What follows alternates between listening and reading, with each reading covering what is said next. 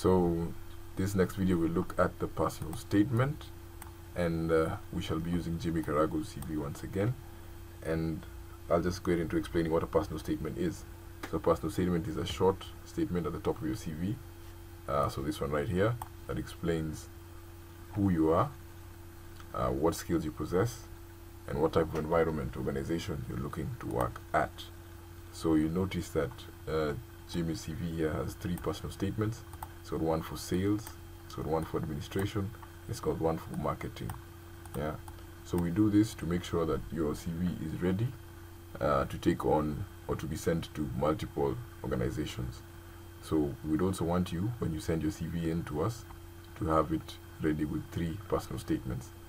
The first personal statement could be one of your choice, any field that you feel is of interest to you, and you saw Jimmy here chose sales. Yeah, but it could as well be engineering or counseling or anything of the sort. The second personal statement is one that is chosen from our list that we gave you during assessment. Just a reminder for anyone who forgot, that list is marketing, sales, administration, graphic design, and customer service. So Jimmy here chose administration. And the third option, or the third personal statement, is one that is made for marketing. So this one again, you could choose one, or rather we expect you to choose one from our list.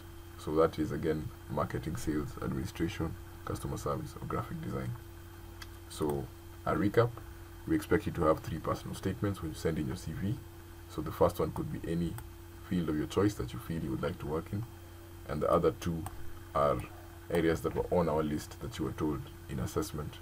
And the list once again is marketing, sales, administration, graphic design, and customer care. So once you sort of know that you're expected to deliver 3 personal statements, we can get into what the content should be in a personal statement, right?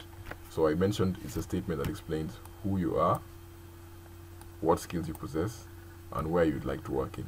So let's look at what is written in Jimmy's CV here. So as regards who he is, he says that he is a flexible, dynamic, and self-motivated graduate in international business administration who is passionate about sales, interacting with people. So that's who Jimmy is. Yeah. As for what skills he possesses, he says that he possesses good communication, negotiation, and presentation skills, which are further developed while working for Carl and Shine, where he is able to meet and surpass his daily targets.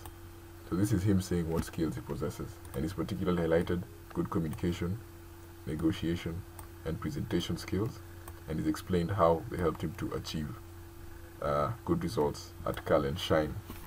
Yeah, so that's what and who. Then lastly you have where. Now this section of the personal statement seeks to explain what type of environment you'd like to work in and how you'd like to contribute to the growth of that environment. So you can see for Jimmy, he says seeking to join a friendly environment as a sales representative where he can contribute towards the generation of increased sales revenues. So usually people have this part where they say what type of environment they want to work in, but they don't have this part where they say what they would like to contribute towards. Yeah. So it's very nice when you have not just the environment you want to work in, but you know how exactly you're going to contribute to that environment, as this makes the employer want to hire you more than the average person. Okay, so that's an example of how to write a personal statement, and we've looked especially at a sales personal statement. As you can see, it's tailored specifically to suit a sales job. So yeah, that's it for sales. We can look at another example to drive down the point of writing a good personal statement. So we'll look at admin. So you can see for admin, I haven't written the red marks as the first one, but you can still get the picture. So this part here deals with who Jimmy is again, and it says a highly organized, detail-oriented graduate, international business administration, with the ability to remain calm and collected during stressful situations. Yeah. So this again explains who he is.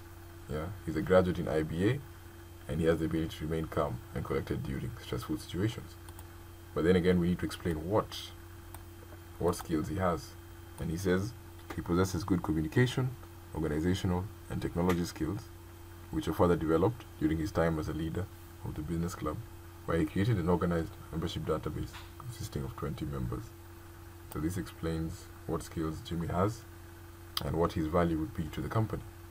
So he's got good communication and organizational and technology skills. I think that should be technological, but yes, technology skills. Yeah, so he explains the skills he has and how they can be of benefit to the company. Yeah, because he says he was able to organize a membership database, so possibly a company looking for an administration person would want to hire him. And lastly, he concludes by saying that he is seeking an entry-level position in a growing administrative position in a growing organization where he can contribute towards the attainment of higher standards of efficiency. So this is the where that we saw in the sales personal statement, and we see it again here. Yeah, where he explains the environment he's looking for.